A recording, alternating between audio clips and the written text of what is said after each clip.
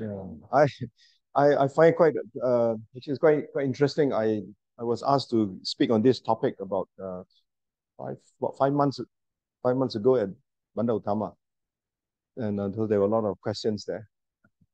And then Bobby says, "Well, why don't you speak on this in BGF?" Okay, I'll just rehash what I've spoken. And yesterday I got a call from Satyalam Buddhist somebody. He said, "I heard you are giving a talk on BGF on this. Can you give one thing?" Some on it. So I think there's a lot of aging people, right? Uh, but age, I think one of the first things that I learned when I came into touch with the Dharma was this phrase that really caught my mind. He says that the birth is a forward view of death. Birth is a forward view of death.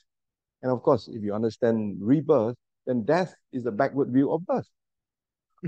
So that actually set me thinking, and so it actually erased all my whatever concepts or ideas I had about Buddhism, being superstitious, being just rituals, being just ceremonies. Those were days when I was a young man, not what I am now.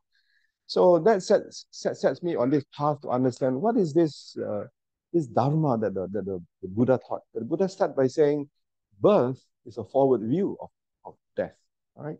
So of course, in between there are other things. You got birth, you got old age, you got sickness, and then you got death. Okay. So today we are not. I think I'm not going to sound gloomy. I'm not going to sound pessimistic. I think there's a lot of good things. There's a lot of good things in the aging process. Now, just talking to some medical friends, and the aging process actually starts from the day we are born. We are already aging, isn't it? Even though medically they say age 25, that's where your skin start changing, and that's where you actually start the aging process. But the moment we are born, that's why the cliche that birth is actually the forward view of death, right? But does that make us in a very, gloomy, very pessimistic approach towards life? No, actually, on the contrary. Okay, so today I'm going to share with you some very wonderful teachings or sayings which we can get primarily from the Pali Canon, but of course there are also many other suttas from other traditions. But today I'll just look at some of the Pali Canon. A lot of good references, and more important, perhaps, how do we, for example, apply some of the Buddhist principles, Buddhist teachings that we can age mindfully, some say age gracefully. So let's see. So it's 10:20, so maybe I'll stop at about 11, and then we can have some Q&A, right? Right. So I think you have seen this. I think many years ago we had a Zen mandala in BGF too, right? Right, we had Zen mandala. Now, I think a very important, a very fundamental teaching of the Buddha, as for many of us who have actually understood Buddhism, is this principle of impermanence, principle of change. All right. So again, we can look at impermanence, look at change from a very negative perspective. You can also look at change from a very positive perspective. One of the things that I found most inspiring was what His Holiness the Dalai Lama said. The beauty about impermanence is that everything can change, which means that even your negative emotions, your negative actions can change. That's very positive, isn't it? That means we can change our negative emotions. We can change our negative actions. We can transform our negative actions into virtues. And that is possible because things change. So we can look at change from a positive perspective. So likewise, we grow old, we change. So can we look at our change process, our aging process from a positive perspective?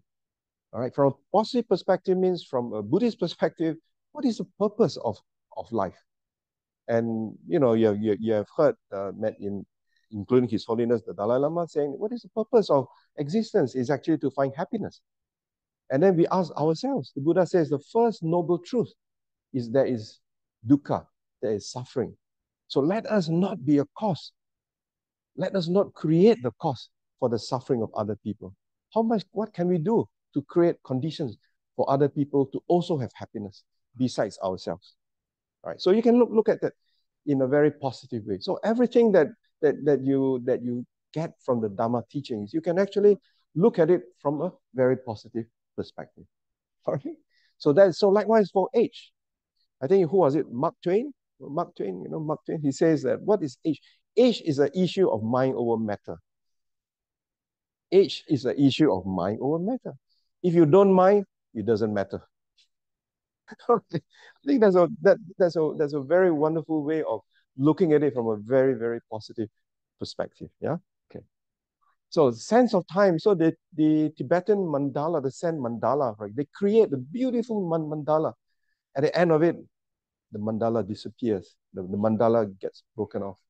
So it's reflective of our process. We are born, we are healthy, we are youthful. As we go middle age, we also get middle age crisis as we get older. So all these things, you find that the Buddha talks about it. So the Buddha is someone who does not try to hide reality. And many of us who practice meditation, what is the purpose of practicing meditation? Is actually to see things as they really are, not to see things from a warped vision, but to see things as they really are. So that's the real purpose of, we say, insight or vipassana. So that's vipassana. So aging. So we're not going to look into all those theories about this. But you can look at it from a philosophical aspect, both from a scientific knowledge. And I'm not a doctor, so I wouldn't be able to talk to you too much about that. But let's look at it more from the Buddhist perspective. Yeah. So what is aging? So just a flip side. So this is defined as a gradual decrease in physical and mental capacity, growing risk of sickness, and ultimately death. And later you'll find that in the Buddhist teachings, talk about birth, old age, sickness, and death. Things that you just can't escape from. The United Nations consider old age to be 60 years or older, right? So I'm definitely in that category now. And I think many of you are too. All right, but the US and WHO set old age in sub-Saharan Africa at 50. This lower threshold stands for a different way of thinking about old age in developing countries.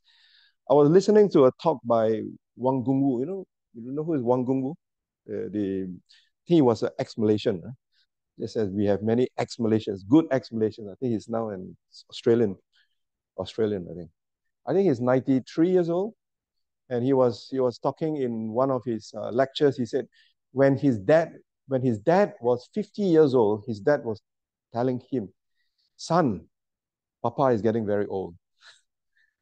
And that was when the father was 50 years old, and he was a young man. And today, Wang Gungwu is 93.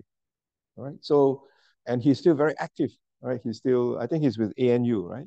Australian National University. So at 93, all right. Of course, he doesn't divide people. Right? Some other people who is 93 tries to divide society, but I think he tries to bring society together, right? we shall not delve into that. All right, we shall not delve into that. No clear definition. So there's no clear definition of who is typically an older person, right? There's no clear definition. So Wang Gungwu is a good example that I showed you. Some 80-year-olds have physical and mental capacity similar to many 30-year-olds, and other people experience significant declines in capacity much. Many, I think Victor knows Jonas. Remember Jonas, who used to work for Ericsson? He was here and he used to come to BJ. He's in Sweden. He just sent me a note. He's already in his 60s. And he was telling me that his parents, they are learning dancing. His parents, and he's our age, my age, rather.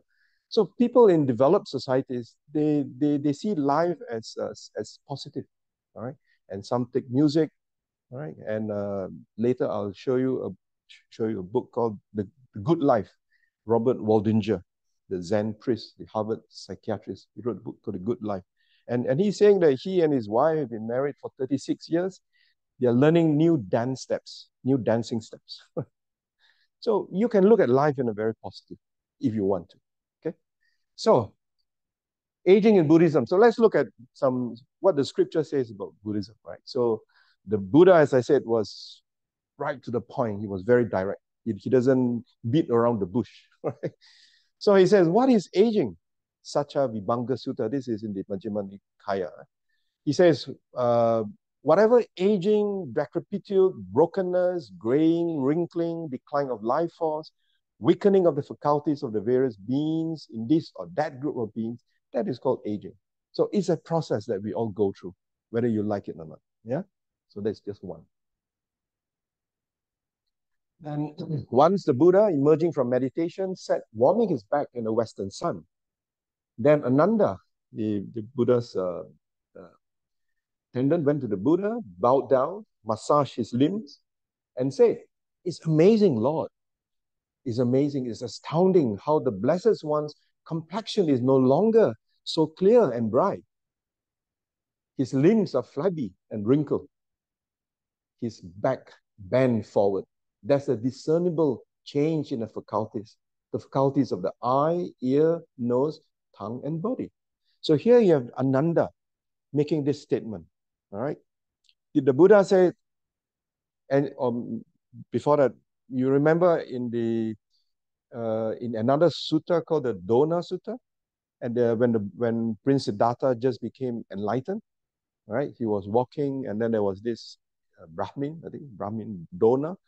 He was approaching, and he saw, and then he passed by this person. He didn't know he was the Buddha. So serene, so elegant, so majestic looking, walking, right? And he paused and he asked, he turned around and asked, "Who are you? Are you Deva?" "I'm not a Deva." "Are you some spirit being? Are you a yaka?" "No." "Are you just a human being?" "No, I'm not." The Buddha said, "I'm the Buddha." Right? And he used the analogy of the lotus. But that was when he was young. I think probably when he was maybe in his early 30s, right? 35, 35, 35, 36, yeah, 35. This could probably have happened towards the end of his life, right? Mahaparinibbana Sutta. Right?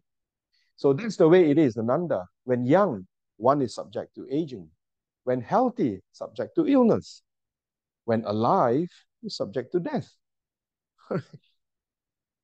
I remember during COVID, during one of the talks, someone asked Bante Agachita, "Why are people dying from COVID?" His answer was, "Because we are born." So it reminds me again of my first thing that I learned. So the complexion is no longer so clear and bright. The limbs are flabby and wrinkled. The back bent forward.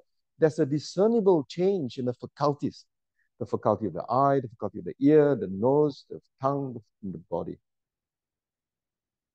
This is what the Blessed One said. Having said that, the well gone, the Sugata, right? Just now you recited the 9 virtues of the Buddha, the well gone one. Teacher said further, "I spit on you old age that makes for ugliness. The bodily image, so charming, is trampled by old age. Even those who live to 100 are hated, all to an end in death, which spares no one, which tramples all." So this is from the Jara Sutta. So here you find a very explicit, very clear description of reality. Right? Sometimes people say, "Oh, why is the Buddha talking about all those things?" But this is just the beginning. Remember the 4 noble truths? This is all related to the first noble truth. People make the mistake of only holding on to the first noble truth and forgot about the third and the fourth noble truth. So we must not make that mistake. So what you are listening here now is basically an explanation or an expansion of what is generally regarded as the first, maybe the second noble truth, first and the second noble truth about dukkha, about suffering. All right. So as we go on, you'll find that the Buddha actually provide solutions how we can actually overcome this. Okay, so this is in the first discourse. So that we know all these are from the Buddha's words himself, right? So I think in any Dhamma talks is I always believe is what is more important is not what the speaker has got to say, but what you can learn from what you can find from the scriptures, because that's where the final authenticity is. So I think if you cannot remember what I said, it doesn't matter, but just remember where these are from so that you can, after the talk, you can go back and then you can do further research and understanding. So this is from the first discourse that the Buddha gave, the very first discourse when Prince Siddhartha became the Buddha, for those who are new. So this is called the Dhammacakkappavattana Sutta, setting in motion the wheel of the law. So this is addressing the 5 monks, right? The bhikkhus and monks. Now this bhikkhus, for the spiritually ennobled one, is the true reality, which is pain or dukkha, translated as pain or dukkha. Pain, birth is painful, aging is painful, illness is painful, death is painful, sorrow, lamentation, physical pain, unhappiness, and distress are painful. Union with what is disliked is painful, separation from what is liked is painful, not to get what one wants is painful. In brief, the five bundles of grasping few are painful. So the final sentence here, the final word here is what is the most significant. We are going through this process of aging because of what is called the five bundles of grasping, but we will not go into detail, but that's the five aggregates. All right, this mind and body, because we have a mind and a body. All right, so that is why we cannot escape from this. So the Buddha stated right from the start for us to understand that, because you also understand that when we practice the Buddha's teaching, we have what is called the Eightfold Path, right? And what is the most important? In fact, it said that it's like the sun, and that is right views, isn't it? You may be the best meditator. You can sit for hours.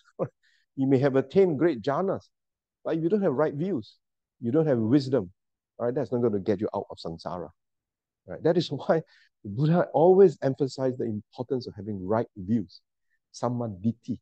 So views are very important. We get our views wrong, we are in deep, deep trouble. All right, okay. So views means understanding. Like, for example, when you have right views, then you look at things, with wisdom. You look at things with emptiness, right, or with compassion. So all these things are boiled back to having views. Okay, so we know that this is something that the Buddha mentioned, right?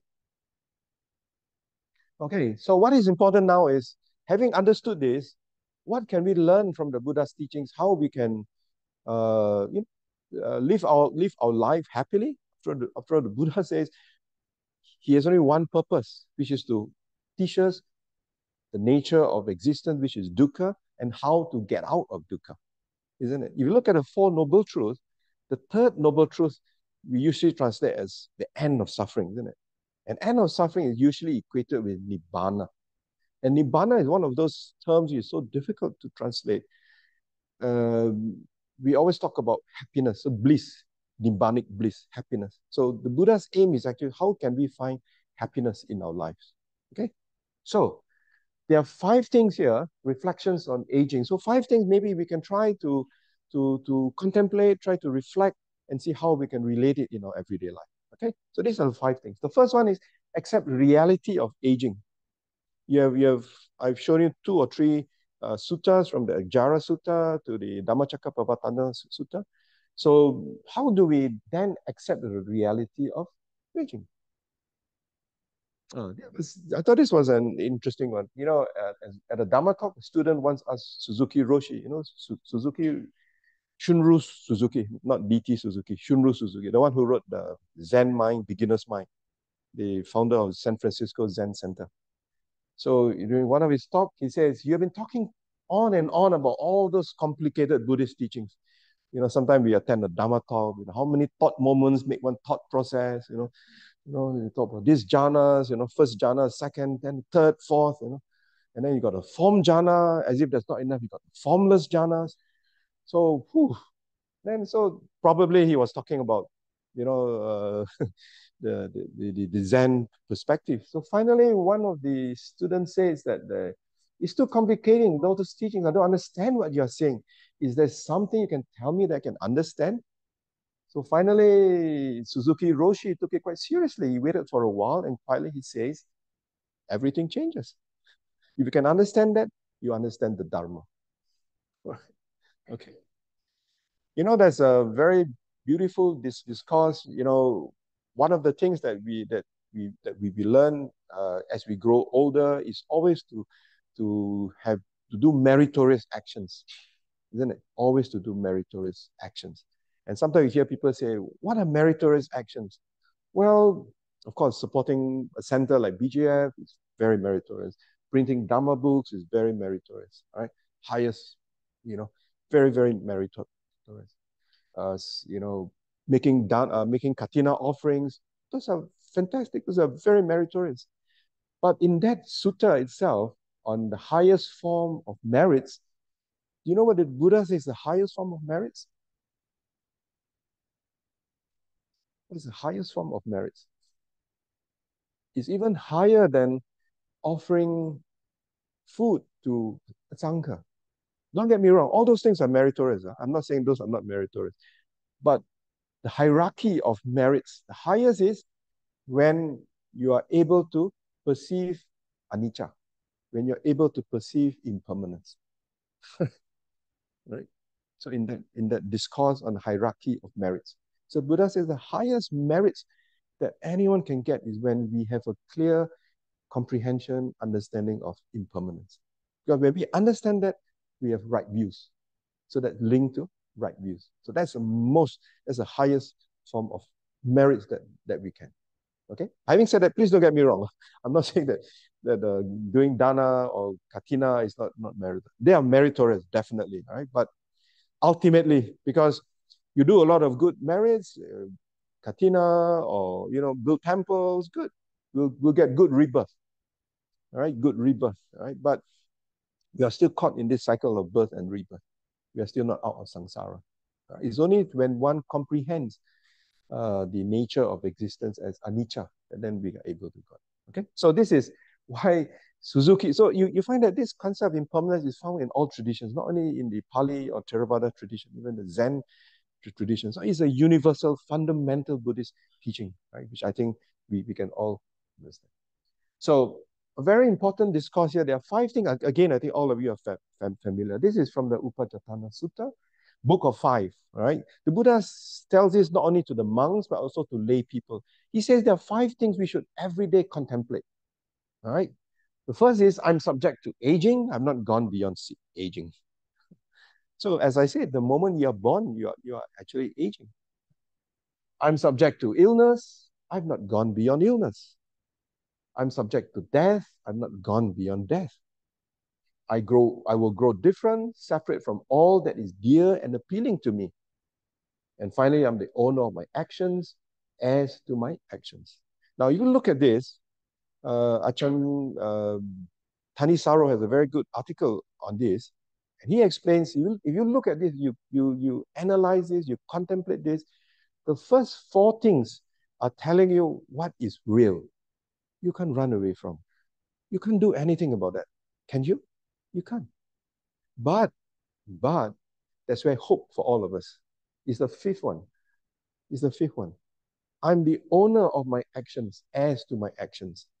So, and that's karma. Is it? That's karma. So what you do will make that change. While the first 4, you're born. You can't say I don't want to be born. You're already born. Can you tell yourself I don't want to fall sick? You can't. Isn't it? That's the basis for, I think, the Anatta Lakkhana Sutta. Isn't it? It said, can you tell yourself, please don't fall sick? You can't. I just came back from Sydney, and before that, I went for my flu jab. I went for my pneumonia jab. So I was very confident, no, I'm not going to worry anymore. No need mask. So I went to Sydney, came back, did the normal stuff.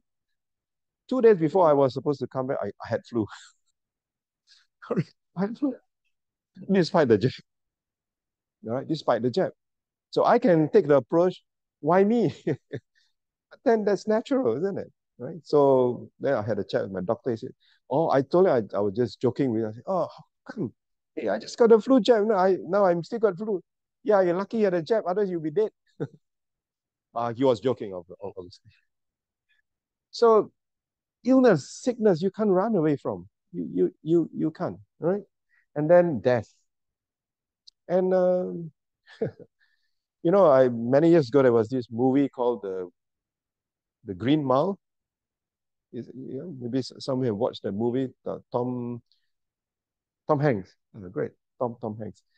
Tom Hanks, the character. He, for some reasons he could not die. By the time he was, I think, in his 120, 130 years old, all his friends have died. His relatives have died. His children have died. All his loved ones have died. Can you imagine the misery, the suffering that he goes through? You see? So that's not natural. So death is natural. That's why in Buddhism, we talk about meaningful death, we talk about natural death, we talk about happy death, right?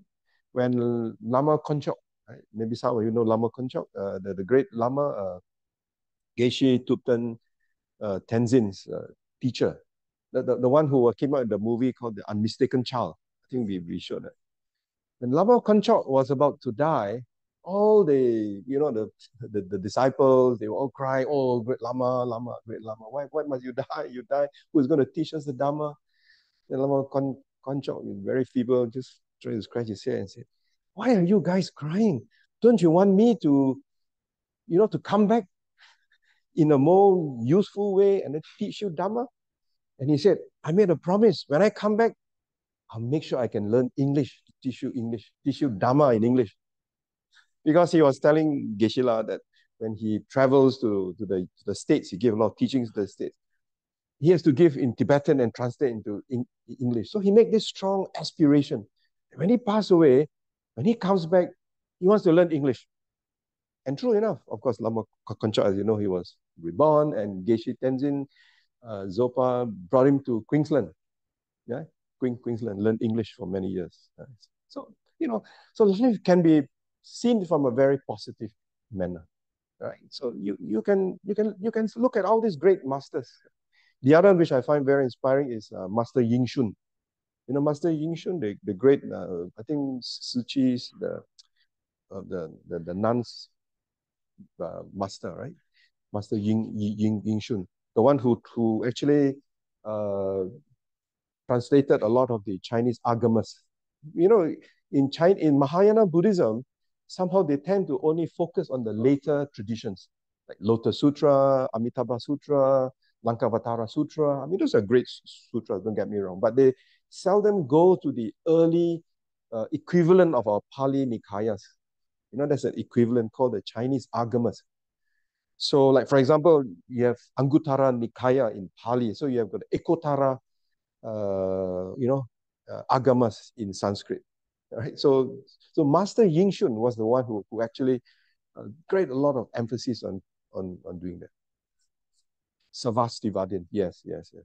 And thanks to that, I think scholars like even Bante Sujato and Liow, so now they are studying the Pali scriptures in comparison with the Chinese agamas. And the beauty is, you find that there's a lot of similarities. So that brings me to the point that the Buddha's teachings, you can see the consistency, whether it is from the Savastivada, as Brother Victor mentioned, or from the Pali Nikayas, or the most recent one, we find it in the Gandharas, thanks to Richard Solomon, right? Professor Richard Solomon. They have now discovered you got the Gandhara Sutras in the Gandhara language. And one of the very famous sutra, the Khagavisana Sutra, the rhinoceros sutta, where in a Pali tradition, the rhinoceros sutta, the Khagavisana Sutta, is found in the Sutta Nipata, one of the oldest part of our Pali canon. And that is found now in the Gandhara Sutras. So you find that as we as we develop, right?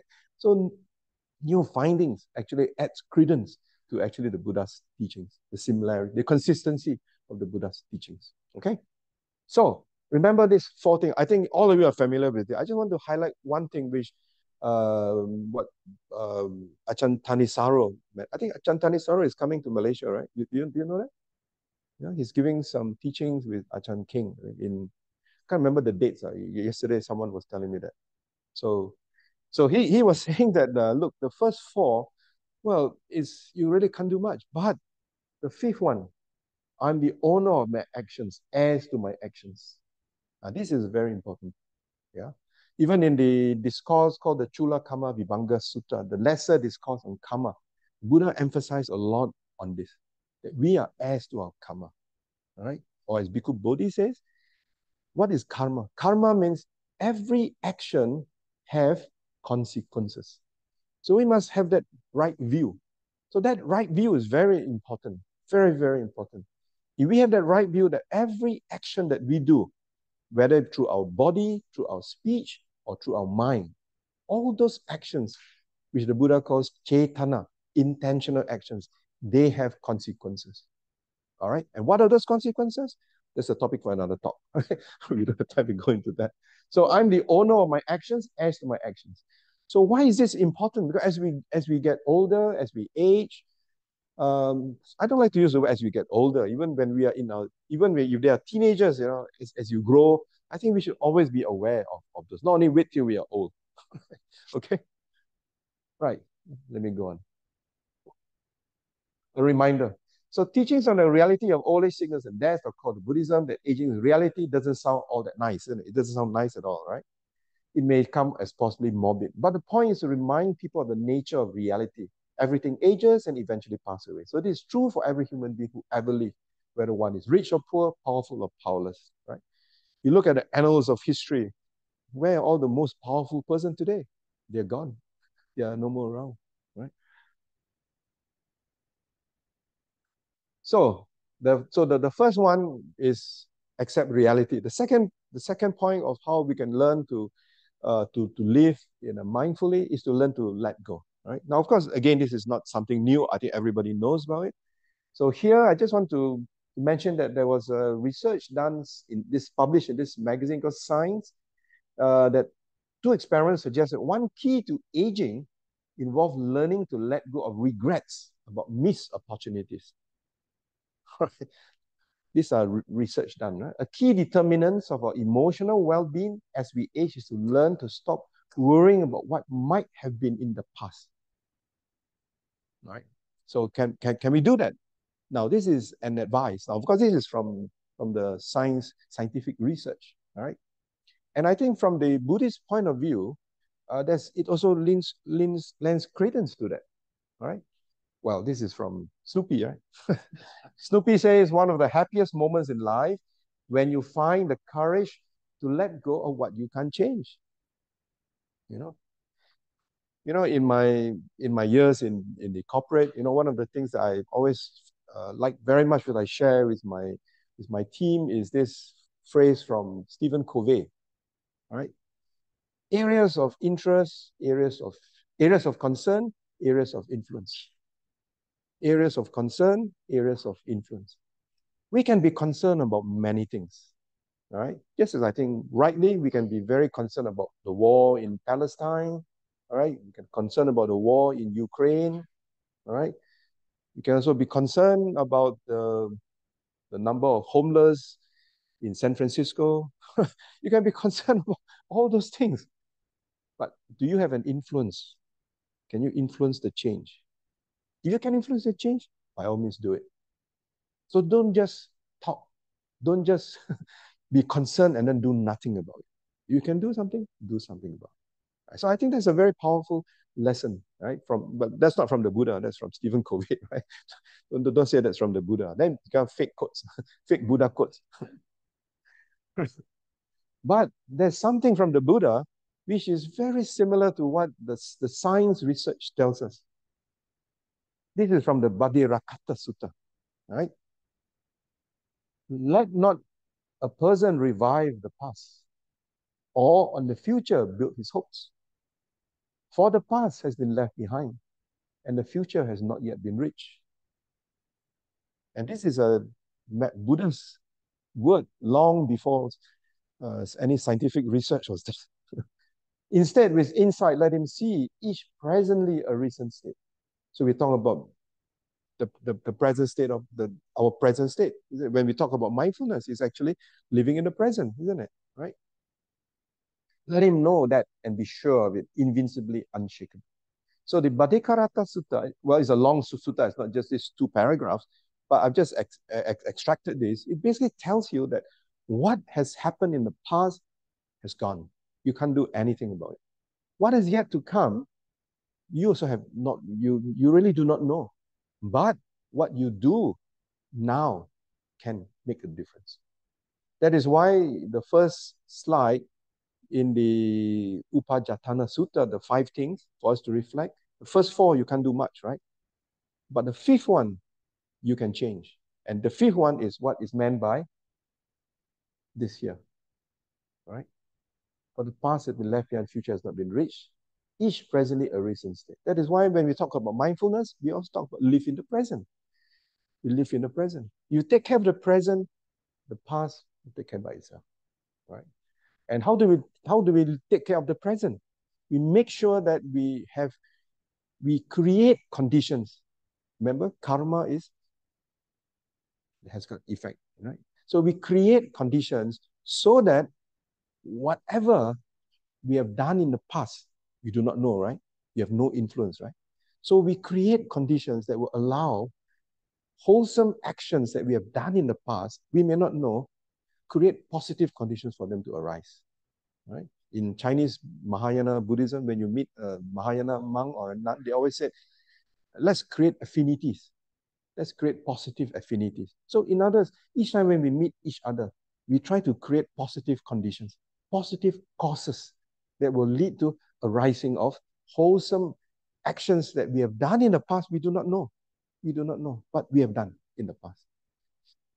If you do the reverse, you go and you break your precepts, you harm people, you cheat people, all right, then what is happening is you are also creating karma, but you are creating conditions for activities which you have done in the past, which are negative in nature, to arise. You see, karma works in such a manner. So that's the intricate nature of karma. Nobody really knows except the mind of a Buddha how karma actually works. But this is just some example, right? So always remember when you talk about the present state. So let us think of what we can do to create causes for positive actions to arise, right? So you can think, what are the positive actions? Okay. So it's called live now. So learn to let go. Now, this is again from another sutta. So you see, the Buddha's teachings actually is not just about how many thought moments make one thought process, but it's actually about how we can actually lead our life. One of the things, and another early teachings which I always remember is from this book by the late Narada Mahathera, the Buddha and his teachings. In those days, it was a huge book, and that was about the only Buddhist book that you have, right? Those days when I was growing up, when I was first there. And he said that in the Dharma, or Dhamma in Pali, there is milk for the baby, there's also meat for the adults. Of course, he's not a vegetarian, so we use the word meat. So don't get offended. Sri Lankan monks are generally not vegetarian. So while there's milk for the baby, there's also meat for the adults. So which means that the Dhamma, the Buddha's teachings, we can apply at every stage of our life. Okay? So now this is a very important discourse, is actually used even in psychology. You look, pick up some Buddhist books on psychology. It says the first arrow is the physical pain.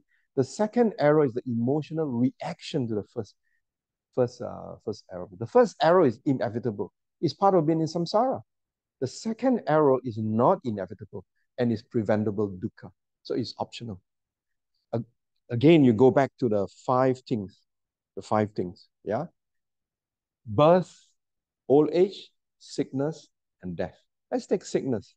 If we fall sick, all right, I gave an example. I fell sick when I came back from Sydney. Obviously, I was weak. So the first arrow that shot me was the flu. If I don't understand the Dharma, then I'll be shot by the second arrow. I'll say, what a maybe I could have used those words. What the heck? I paid so much for the flu jab, and I come back. Why can't other people get flu? Why me? Why must it be me? And then I'll be so so agitated. I'll be so upset. So but I told myself, since I'm going to give a talk on this, I better control myself. I'm going to give a talk. Bobby asked me to speak on talks. So I better remind myself, better behave myself. So I told myself, well, I've already got the first arrow, so let me not get the second arrow. Because the second arrow is how I react to that, isn't it? So it's not easy, but I think as we learn the Dhamma, as we slowly, right, we can. Okay. The first, all right. So I just give you all these short snippets so that I want you to reflect on it, and then after that, hopefully you will Google Salata. Salata means arrow.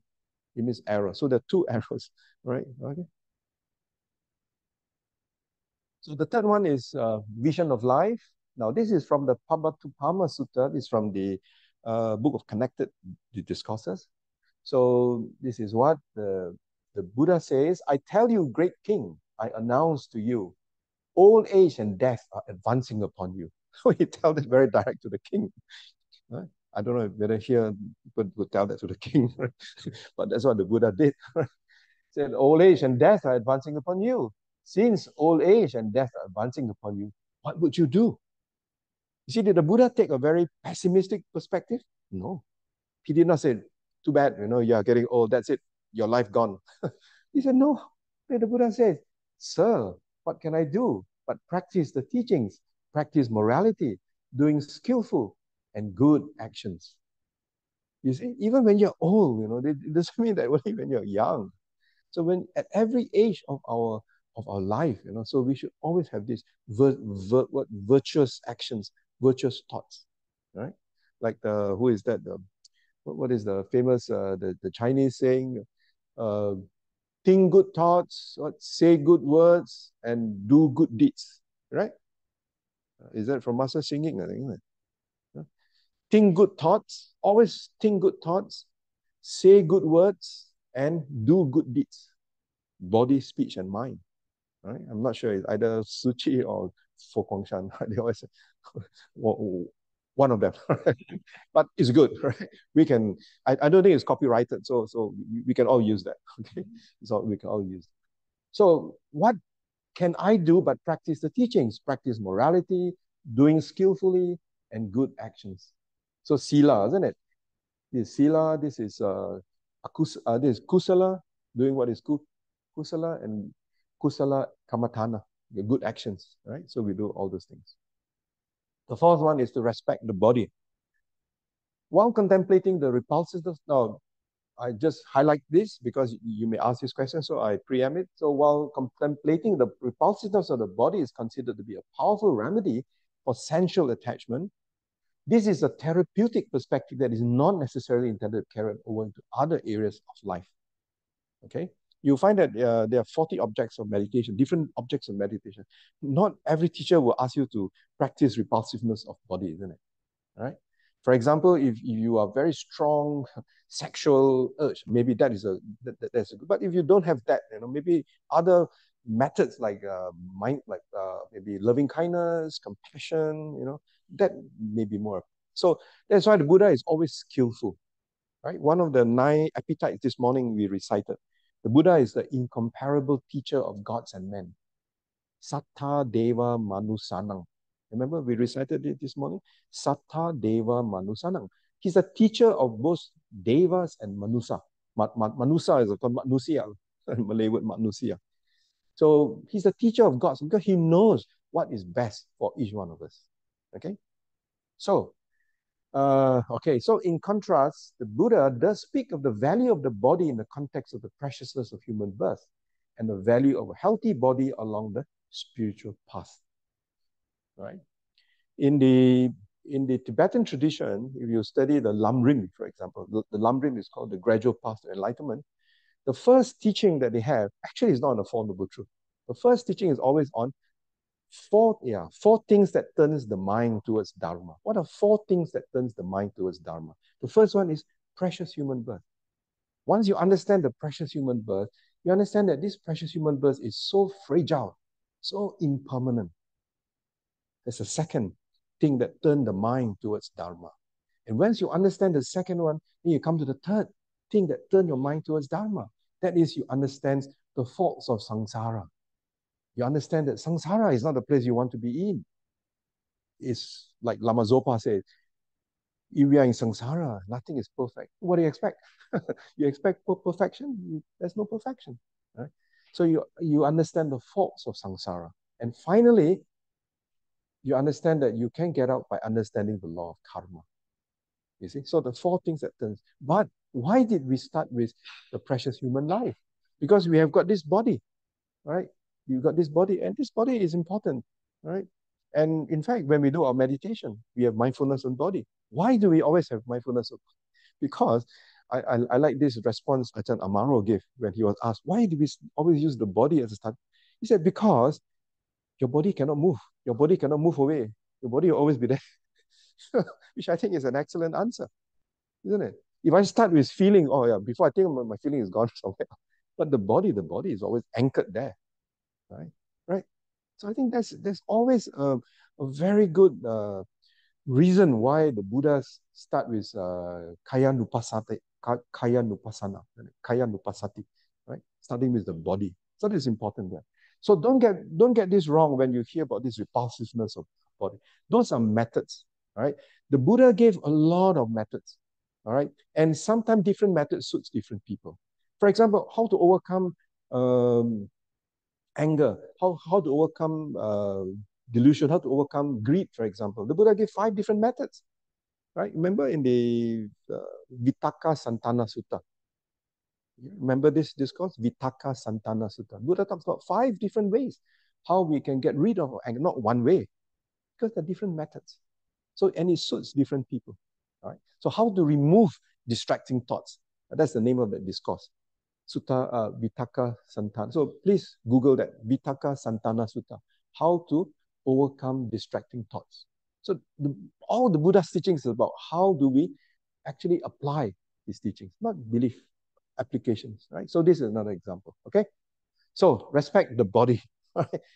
Precious human life. No, even in the, maybe I mentioned Tibetan tradition, but in the Pali tradition, in our Theravada tradition, I think there are 2 very important discourses. One is the Chigala Sutta. Chigala Sutta. The other is the Deva Daha Sutta, where the Buddha give the analogy of the blind, one-eyed turtle who live at the bottom of the seabed.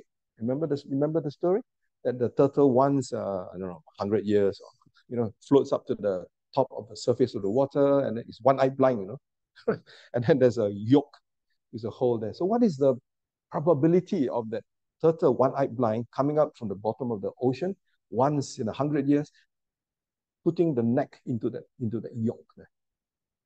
Of course, if you're an actuarist, I think you can calculate probability that is possible, right? But very, very difficult, isn't it? I think, Bobby, in insurance, probability, right? But the key is that it's very difficult to be born as a human. So the fact that all of us here are humans, I assume all are now, no devas in in human form, right? I mean, all of us are humans, right? So this body is very important, right? Important. Okay, so body and meditation. So body is central in the practice of mindfulness of breathing. In breath meditation, we develop a full body awareness that provides the foundation for developing all the other factors needed for awakening, right? As I said, the Satipatthana, the 4 foundations of mindfulness, right? So to watch feelings and the mind, the body is a firm host in the present. So I've used Ajahn Amaro's explanation to phrase this. Otherwise, our desires can pull us in all different directions. So with the body as a host, we can understand the full working of the mind. So again, it's a skillful method. It's a skillful method. Right? Doesn't mean that everybody must do this. You may have another teacher who is very skillful in maybe Chitta Nupasana, or Vedana Nupasana. So he or she will teach you in a different approach, right? Okay.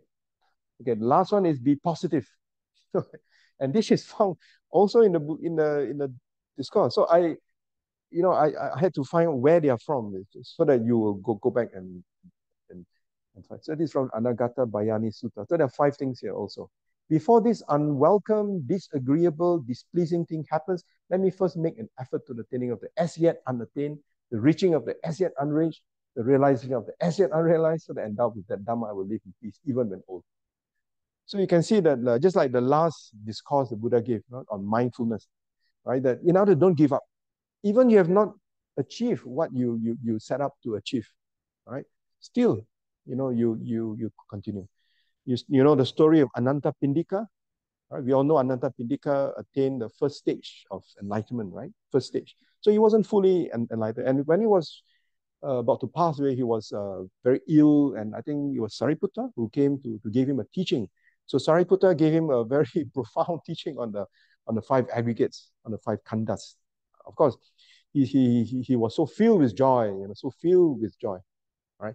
And at that point, what did Ananta Pindika tell Sariputta to do? He said, Venerable Sariputta, Bhante, what you have given is so wonderful. It has benefited me so much. Please share these wonderful teachings with other people. So even at the moment when Ananta Pindika was almost dying, his thought of kindness, compassion, that other people can also benefit the Dhamma. Isn't that an excellent and wonderful gesture, isn't it? Right. So even when we are very old, we are very sick, we can still have that kind of kindness. So we have to cultivate that. We have to cultivate that, right? So make it like a second nature. Okay. And again, there are techniques. There are techniques. His Holiness the Dalai Lama always encouraged his students that every morning when you wake up, first thing you do is you open your eyes, wish may all beings be well and happy, or you have a little shrine, go there, say may all beings be well and happy, may they be free from mental suffering, may they be free from physical suffering, may they be happy. And he says that if you do it constantly enough, long enough, it becomes second nature, right? It's what in our Pali tradition, we cultivate what is called anusayas.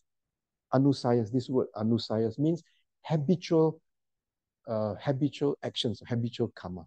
So how do we cultivate positive anusayas? You can also cultivate negative anusayas, right? Every morning you wake up, the heck, what is Monday again, I'm going to go office, I'm going to meet this crazy guy again. You can have, you know, you have a choice, right? Is it? You have a choice, right? So that's why the 5 things for us to contemplate, the fifth one, what Achan Tanisaro says, you have a choice. You make that decision. Okay, so remember that. So I will live in peace even when old. So Ananda Pindika is a good example. Okay. And of course, you can say Ananda Pindika is the first stage, right? But there's another one called, I think it's mentioned here. Nakula Pita. The I'm not sure if it's also first stage, but there's two, the father and the mother, but the Nakula Pita and I think the wife is, I can remember, maybe Makula, I think, on Nakula. So this is Nakula Pita Sutta, where the Buddha told this householder called Nakula, he says, when your body is suffering from disease, when your body is sick, you must constantly train that the mind does not suffer from disease, that your mind must not be sick. So, and this is what modern medical science is talking about, psychosomatic. Remember the term psychosomatic? When we first heard the word psychosomatic, we didn't know the Buddha already talked about it 2,600 years ago. Buddha already talked about that, right? Only in the 20th or late 19th century, people talk about psychosomatic. That's what the Buddha says. When your body is sick, do not let your mind be sick. Isn't that a wonderful therapeutic kind of thing? So we can grow old, it doesn't matter, but as we will grow old, we will fall sick. So let's have that. So I also read this book. Well, if you like, you can read. It's Alan Leginger, because this book talks about the mindful health, right? This is not a Buddhist book, but many of the ideas are very, very in line with Buddhism, right? You see, I just read to you, I just extracted this. He said, our beliefs and expectations impact our physical health. That's what you heard from the Buddhist teachings, right? As much as diets and exercises do. As we grow older, our physical limitations are largely determined by the way we think about ourselves and what we are capable of. Thus, we need to challenge our socially constructed, implicitly learned assumptions around health and aging in order to take control of our own well-being. I started by sharing with you what Wang Gungwu talks about his father 50 years ago. So if we have the same attitude as Wang Gungwu's father, then I think we are asking for a lot of problems, right? That is why during the Buddha's time, I always like to see it like a very humorous. At what age did Ananda became the Buddha's attendant? 55, right? So I tell myself, that's why at that time, our retirement age was 55. Because at 55, you're very old. So the Buddha, needed someone attendant 55. For many years, right? Our retirement age in Malaysia was 55. Then we became 60, now it's 60, right? 60. But in Japan, for example, it's 65. And in Australia, in UK, in US, no retirement age. You know, no retirement age. Right. Okay, so this is an interesting book. So what I'm trying to show you here is that as you if you engage into science, for example, you find that a lot of scientific findings are just corroborating what the Buddha had discovered. That's why today you have a group called the Mind Life Institute, right? Mind Life Institute in the States, right? So you Google that, you find a lot of very interesting things. Okay, I just a few quotes which I found very interesting. Now, this is from, you may or may not know him. This is Daisaku Ikeda. Ikeda is the one, you know, Soka Gakkai. Of course, Soka Gakkai, some people say it's controversial, but I'm not going to talk about that. I just want to say what Ikeda says, right? He said, do we view old age as a period of decline ending in death, or as an ascent toward the attainment of our goals, toward bringing our life to a rewarding and satisfying conclusion? A subtle difference in our inner attitude, keyword inner attitude, can completely transform our experience of these years. The final outcome of our life is determined by how we live our final chapter, how we bring our life to completion. Life loses its dynamism from the moment we lose the passion we wish to live it. No matter what our age, we cannot afford to let the flame within our heart grow dim. We do not become unhappy because we grow old. We become unhappy only when we grow ever more unwilling to change as we age. So even Ikeda talks about change. So if we cannot accept change, that's where the problem starts, right? I started by showing you the Zen mandala, which is about change, all right? So Ikeda, who is some of you may not regard him as a mainstream Buddhist, but even in Soka Gakkai or in Nichiren Buddhism, change is inherent in the practice, right? So I just want to end by introducing you this wonderful book. Have you heard of this? Have you read this book? This is a fantastic book which I read, and I was so excited. And when Nalanda asked me to give a talk, I actually spoke about this. But Nalanda Buddhist Society, not Nalanda in Bihar, Nalanda Buddhist Society. Now, this book, actually, what I find interesting was because Robert Waldinger is a Harvard professor of psychiatry. But at the same time, he's a Zen Roshi. You know Zen Roshi? Roshi is the Japanese word for Lao Su, I know, the Chinese Zen master, right? So he in his free time, he teaches Zen. When he's not teaching Zen, he teach at Harvard. And he did a study. This study is actually lessons from the world's longest study on happiness. It started in 1938, right? And it went down. The original group, and then you've got I think the parents, and then the children, then they include the spouse, right? And what is interesting is the conclusions. And I was reading an interview, Tricycle. Tricycle is the Buddhist magazine, right? James Shaheen, the editor, was interviewing Robert Waldinger. I said, what is it that in Buddhism, was there anything in Buddhism that actually influences you, in this research? And he said that he's not sure what Buddhism influenced him, but one thing he learns from this research, which he finds very similar to what he learns in the Dhamma as a Zen Roshi, is that the thing that makes a person grow and live healthily, happily, is Sangha. Now, of course, in the West, when they use the word Sangha, they don't mean the monastic Sangha. They like Thich Nhat Hanh. When they say Sangha, it means layman, laywoman, the community, the fourfold community, which we think we use the word Parisat, right? Parisat. So we don't use the word Sangha in the strict Theravada sense, right? But in the Western Buddhism or Mahayana Buddhism, when the word Sangha, it not only means monks and nuns, it means the community, right? Sangha. So this book is interesting, right? This book reveals that what makes a life fulfilling and meaningful is relationships. And he says the importance of friendship. And during in his research, he asked some of the research. He asked them, anyone here who, for example, in the middle of the night, if you got a terrible emergency, is there someone that you can call? There's someone you know that if you have an emergency, you can call someone. And he found there are some people who have, some people who don't have. And those people who don't have, they live very miserable life because there's no there's no relationships there. Right? And when you talk about relationship, it doesn't mean your spouse, it could be your friend. It's somebody that you can relate to. Right? So I think it's a very powerful teaching because the Buddha once told Ananda in the Upada Sutta that this holy life is not half the holy life is friendship, but the entire holy life is comprising of friendship. Remember? In the Upada Sutta. That's what the Buddha told Ananda. Because Ananda initially said, oh, Bante, I think, I just discovered, I think half the holy life is about friendship. Buddha said, look, Ananda, please don't say that. It's not half the holy life. It's the entire holy life, right? And the Buddha knew that. Buddha told Ananda 2,600 years ago. Unfortunately, it took Robert Waldinger 2,600 years later to discover this in his research, right? In this Harvard study, right? Okay. So to put it in Buddhist terms, a good and meaningful life is made with Sangha.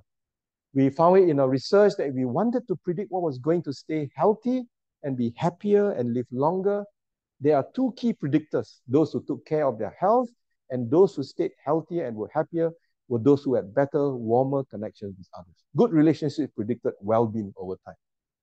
So when our good friend Eddie Koo came back from Perth, he was, I think, Victor, myself, a few of us, we were young, very young at those days. He's back here. So, it's really great meeting up. It's like good friends. And this is testament to the Buddha's teachings about importance of friendship. Right? So we should cultivate this importance of friendship. So, for example, this community, right? I think we are all Kalyana Mittas, right? We are friends. So it's very, very important. Okay, so I just want to end by this lecture which His Holiness gave in Freiburg in 2013. Freiburg, Freiburg. That's where I got my cuckoo clock. The cuckoo clock? Yeah, I got my cuckoo clock in Freiburg. Beautiful place. But one day didn't work too well. Anyway, if our mind is trained, physical suffering that comes with old age won't disturb us much. So that's the key. If our mind is trained, right? So it's what His Holiness says. We should have the determination and motivation to develop love and compassion. So how do we train our mind? We train our mind with wisdom, we train our mind in love, we train our mind in compassion. We fill our minds, as we say, with anusayas, with those positive thoughts. Right? We need to be equipped with internal skills. I think earlier slide there was one where we talked about internal skills, right? So I think this is what is meant by the internal skills, right? To develop internal resources. Those are resources from within us, not from outside. Right? Okay? BGF cannot give you those skills. BGF can provide you what they call a location or an opportunity for us to develop this. All right? Otherwise, if we are used to looking for pleasure in the sensorial world, when we grow old and lose our ability to perceive sights, sounds, and smell, it becomes difficult. Isn't it? I think it's so true. And His Holiness is just telling a fact. Because whether you like it or not, we're going to lose our sense.